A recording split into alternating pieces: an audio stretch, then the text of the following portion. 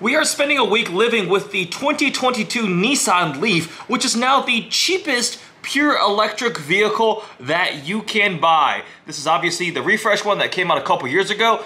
Better than the first gen, because the first gen was, it looked weird. It looked like a catfish to me. This looks much more conventional. We'll be spending a week driving it. We have a couple things planned with the new Nissan Leaf. We'll talk about the range, some of the interior things, the exterior, just what it's like to have and live with. Much more conventional styling. We still do have the old Nissan badge here, the logo. It has not been updated on this vehicle. And behind it, there's this really dark panel that's got this kind of hint of blue triangular texture behind it too. Above it, we have where the charging ports are. I'll show that later when I go plug it in. It looks good. I mean, it's much more normal. The double V motion grille, that's kind of the Nissan signature styling. With this subtle blue front splitter accent too. I guess blue has been decided a universal color for electric vehicles. Some people are using that.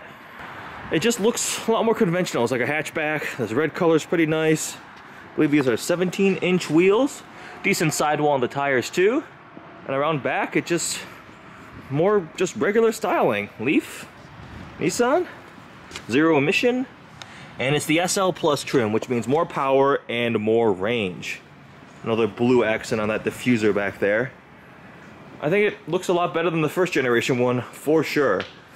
Getting into the Leaf. It has a flat bottom steering wheel. That means it's sporty, right? No, actually no. This is very not sporty at all.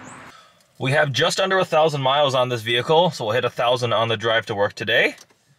Turn it on. Have a little startup animation with the zero emission statement. Infotainment in the middle. The buttons for the climate control area remind me of like a bow tie shape. Interesting. It is single zone climate control. We have heated seats up front. We've got USB ports, and then the power button, the on button, is right there. Little slot for storage. This is the weirdest thing in the world. I literally got it and I was like, what is that? Posted on Instagram, got a lot of funny responses. This is the, I was gonna say transmission or gear selector, but it's an EV, so it doesn't have, it's park, reverse, drive, park, neutral, drive. It's weird. So it reminds me of like, remember those like computer mouse, like that had the weird ergonomic shape, whatever. So park is the button up here, and then reverse is left and up. There, now we're in reverse. The camera pulls up. And up, I went back to neutral. That's neutral. Back to reverse. And then left and then down is drive. So now we are in drive. It's, I mean, another blue accent there. It's just weird. Luckily, there's a little diagram there because when I first got it, I was like, yeah, I don't know. It's just weird. Currently showing 207 miles of range at 93% charge. When I left work yesterday at 100% charge, it did display 226 miles of range, which I think is a little optimistic. There is a model that can do 226 with the extended, but I think the SL Plus is 215. I'll look up those numbers later. On the left side, we do have heated steering wheel, and then that steering wheel button there is for the lane keep assist. And then look at that, that's the controlling the front charging panel. And it's still like a gas pump symbol, just with like a plug, electric plug on the side, which I think is kind of weird because it's like this thing doesn't need gas, but they still use the gas symbol. Just little details that are interesting. This is all just shiny black plastic here. With that, let's hit the road. We'll keep talking more about how the heated steering wheel is going. That's nice. I started driving and now it's showing 216 miles of range, so it just very quickly recalculated. You also notice the E pedal off, which means when I let off not the gas pedal, the go pedal, accelerator, the car will just coast. That's me letting off. But if I go here and turn on E pedal, and as soon as I let off on the gas, or I keep saying gas, as soon as I let off on the go pedal, it very aggressively regen brakes and just starts decelerating. So it is one pedal driving. That's just, I'm not touching the brakes. That's just E pedal, one pedal driving. I am not used to it. It takes a little bit to get used to it. And since I don't drive EVs all that often with one pedal driving, I've been using just regular, conventional, where it'll actually just coast itself for quite a while. It's wet out. Woo! It's got a lot of torque. It's instant torque because EV, and it's, especially when it's wet out right now, front wheel drive, it's not difficult to get the traction light to flash, especially when you're turning, but it gets up and goes. I mean, even from 45, I just floor it. It's pretty quick. or quick enough. I don't say pretty quick, it's quick enough.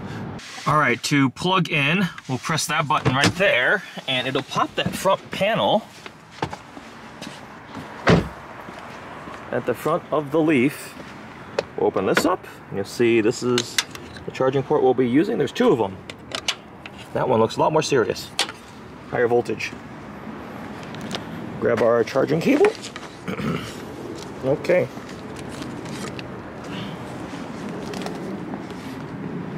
And plugged in. And you'll hear it locks. So you can't just go in and unplug it while it's charging. But if I grab the key, if I can find it in my pocket, the key has your normal lock unlock, but also if you hold this, it'll unlock the charge. You'll hear that. It'll unlock the charging cable. If I plug it back in, here it locks. And then we have little lights here on the dash. 3 blue lights that illuminate, indicating charging status. All right. It is a very warm but also very windy night in December. The Leaf is fully charged. So when it is fully charged, it looks like you can just unplug it whenever you want. I didn't have to do anything. The car is still locked. So we'll coil this back up and time to head home.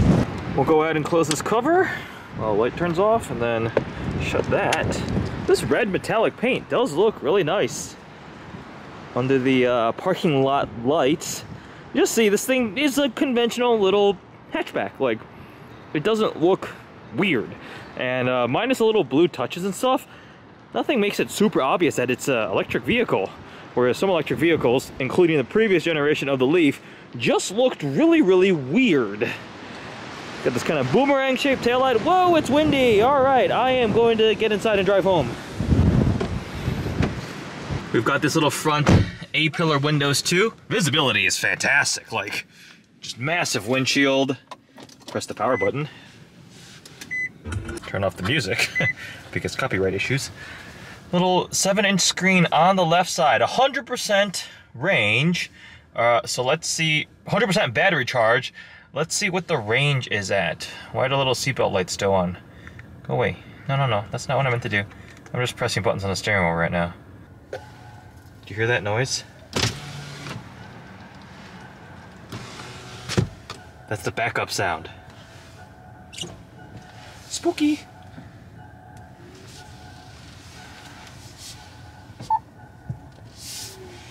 And then this weird contraption,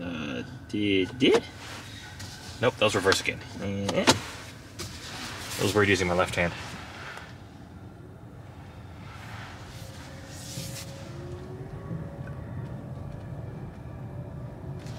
What? That is substantially above any rating, and I am fairly confident that is way too optimistic and would drop a lot with rear-wheel driving. 247 miles is beyond the rating without a single doubt. So, high wind warning in about 24.0 miles from current location. But, wait, that was a weird warning. Which direction? Is it 24 miles that way, or 24 miles that way, or just a big circle? That's a weird warning. That's, I think, built into the Nissan system. But yeah, that 247 miles of range I don't think is accurate, but we'll see what it drops with my 10-ish mile drive home, I think. That number seems a little more reasonable, 218 miles on a full charge. It's a nice afternoon, sun is starting to set already, we are heading off. What I want to do now is demonstrate the E-pedal, what it can do. So I have it off right now and the car will kind of coast on its own. If you hit E-pedal, it's one pedal driving. You have to have your foot on a brake to turn it off, because if you don't, the car starts coasting away, so like it crawls. So right now with no E-pedal, if I take my foot off the brake, it will creep forward. If I turn E-pedal on and I took my foot off the brake, like, it does not move. We are just stationary right here. There's no creep at all.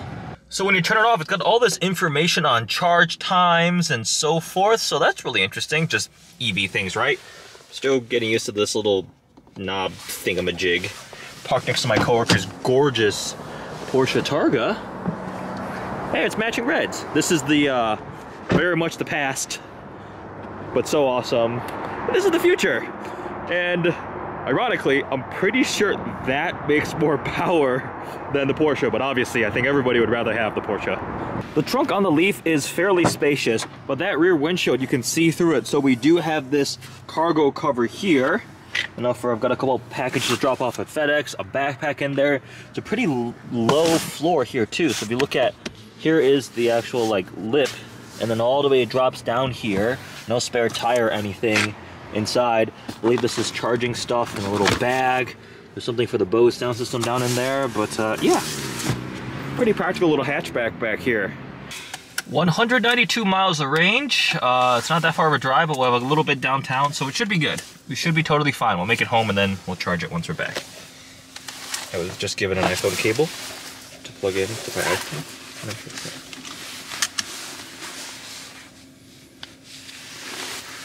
Launch up CarPlay, because this does have CarPlay. Theoretically, there we go. Of course, to be expected, as you approach downtown Chicago, we got stuck in some traffic. These little rings of blue here on this button enables it. So we have adaptive cruise control going, and also lane keep. You can change the distance, obviously, with adaptive cruise, and also the lane centering. It holds it in there pretty well. The button is on the left side there next to the heated steering wheel button. So it's doing it quite well, actually. I will keep a hand on here. We haven't come to a complete stop yet. When you come to a complete stop, typically you need driver intervention again to restart. So we might get that here, but no, we're still crawling. What's B? What is B mode? No, I want drive. I have no idea what B is. Might be for battery regen or something. So yeah, Leaf is doing quite a good job. So have CarPlay running there. So the drive downtown has left us with 66% on the battery, which shows 144 miles of range, which is enough to get us around Chicago when we do take it out tomorrow and also home. So I'm in this giant structure, and there's supposed to be charging stations somewhere. I can't find them, and I think I would run out of electricity before I found the charging station because it's like 3 levels down and massive. So we're just gonna park it here, and we'll leave it, and we'll pick this back up after a quick little getaway to Chicago. So Leaf, you'll stay in the parking lot for a little bit, and then we'll pick it back up, and hopefully not run out of electricity on the way home, because that would be inconvenient. Finishing up this weekend trip with 32% charge left, which is 70 miles of range. I did find this really cool other screen that shows a lot of information too. So this is approximate charge time to get it to 50%, 75%, and 100%. So we'll be plugging it in tomorrow and seeing if we can get a full charge during a day of work. A couple other screens too, battery temperature and capacity. But the important ones are up here. 70 miles of range left. And yeah, it worked. Did not plug into Leaf at all for a weekend trip, and it does have enough range for that. Longer trips would probably get a little annoying with the 200-ish mile range though. So the Nissan Leaf is a very good form of transportation, but that's not the most high praise you've ever heard probably about a car. It, to me, feels like it was caught in between the complete overhaul of the Nissan lineup. It's not anywhere as outdated and old as like the old stuff. Even 3-4 years ago, Nissan vehicles were really aging. But the new stuff has been fantastic. Like the new Pathfinder, I was really impressed with that. The new infotainment, the interior, the way it drives, the styling. But this isn't at that new level. Like, we don't have the new Nissan logo. It just hasn't gotten that. So like the interior's all right. The infotainment's not that great. Apple CarPlay, I've had to unplug, plug in, unplug, back and forth a bunch of times to get it to load, and I tried different cables, so it wasn't the cable, and so it's all right. It's not quite as exciting as something like the Mach-E, or even I drove a Volkswagen ID4 for a little bit. The interior is definitely not as nice, but it is the cheapest new electric vehicle you can buy, so there is a value argument there.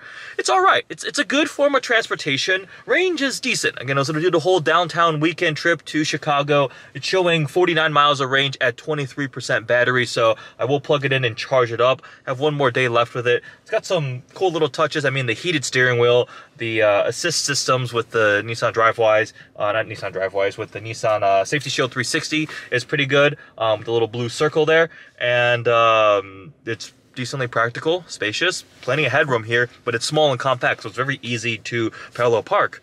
But those are some of my thoughts on the Nissan Leaf. So I'm excited to try out the Aria though. That is going to be really nice. The interior on the Aria, the concept that I saw, was epic. I did really like that. This is as low as I have run the Leaf, 17%, and it's showing 9.5 hours to a full charge. So I'm going to plug it in up front. Again, just have regular charging here, nothing crazy. Let's see how much we will get over the course of the rest of the day until I leave for the evening. The third charging light is still blinking, so we are not fully charged, but hopefully we're close enough. It's almost 8 p.m. now, so we got to go unplug the car. Oh, see, if it's not fully charged and the car is unlocked, I can't just unplug the charger. Grab the key. There we go, you hear it unlock. We'll go ahead and turn the Leaf on.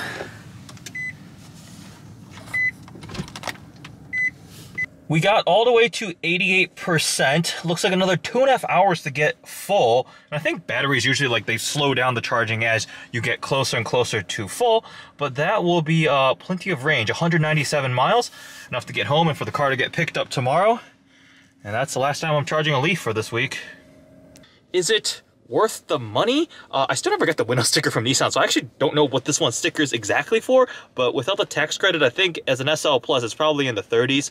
You can get a very base, cheap Nissan Leaf, but it'll have a lot less range, a lot less power, some not as many of the nice features, but if you're looking for just a really affordable, simple EV to get around town, it's still a very good option. The cheapest pure electric vehicle on the market. That wraps up my week living with the Nissan Leaf. Pretty practical, pretty good, but not quite the most competitive thing out there. But I think Nissan will solve it with the Aria because I'm really excited about that. I saw it at this like preview studio event earlier this year, and I was like, wow, I want to see this car once it's done. Otherwise, there's the Leaf. Thanks for watching. Hope you guys enjoyed this vlog living with a 2021 Nissan Leaf. I forget the model year too. Man, my brain's tired. Whole day of work and meetings in the gym.